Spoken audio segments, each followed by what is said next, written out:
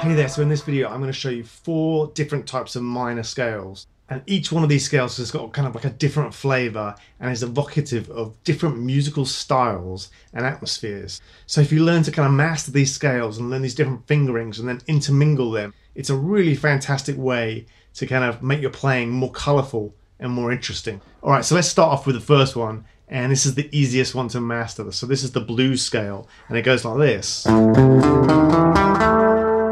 And this scale is derived from the pentatonic scale, the minor pentatonic scale.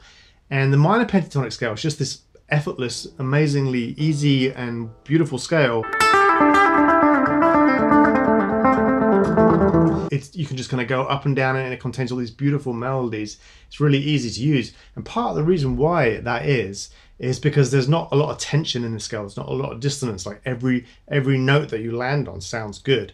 But when you get into the blues scale, what you're doing is you're taking that minor pentatonic, but you're adding this dissonant note, and that note is a diminished fifth. It's that note there, which adds an awful lot of tension. So it really changes even though it's just one note, it really changes the sound of the scale. Now, when you land on that note, it's really a dissonant sound. But if you pass through that note, it just adds this really kind of colourful, cool ornamentation to the sound. And you can kind of slide in and out of that note. And the more you add that note in, the more dissonant it's going to sound. The more you emphasize that note. You know, if you like land on that note, it's going to sound kind of weird, but if you pass through it, you can add some interesting melodies in there.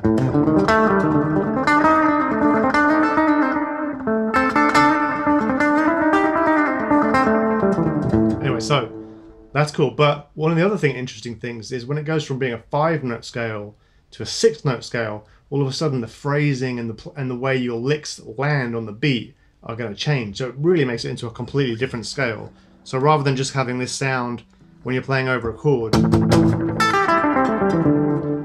it's going to be so the notes land in different beats. Alright, so the next scale is the natural minor scale. Now this is a diatonic scale, which means it's made up from whole and half steps. It's a 7-note scale, and it's got a really beautiful and kind of a sad sound to it.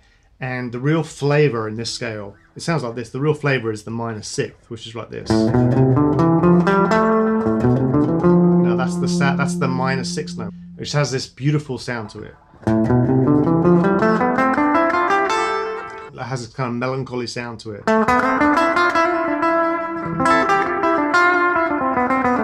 It's a very melodic sounding scale.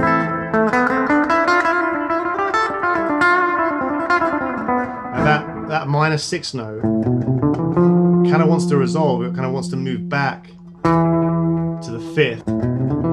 So it has that beautiful sound to it. So you can really make some beautiful scales with the natural minor scale. And it's also kind of like the shadow relation to the major scale. So it's the relative minor to the major scale. Okay, so next up we've got the Dorian scale, which is like this. And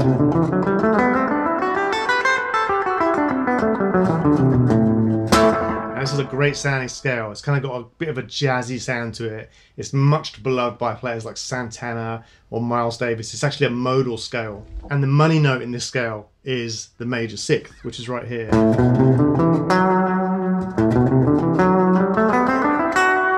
So as you can see, that scale, it kind of adds this kind of major quality to the minor scale, and it gives it this kind of jazzy lift towards the major. Even though it's minor, it kind of lifts it into this really cool jazzy bluesy sound. So yeah, this scale's great for blues. You can fit it right over a blues.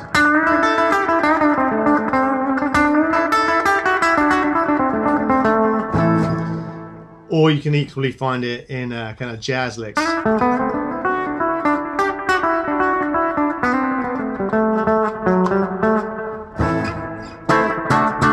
Okay, so the last scale is the harmonic minor scale, and this scale has this kind of mysterious and dissonant note, which is the augmented 7th. It sounds like this.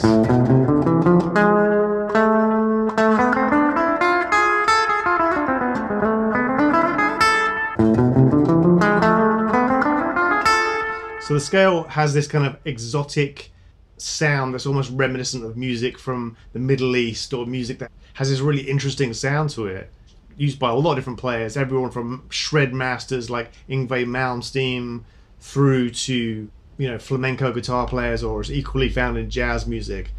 But it has a fantastic sound.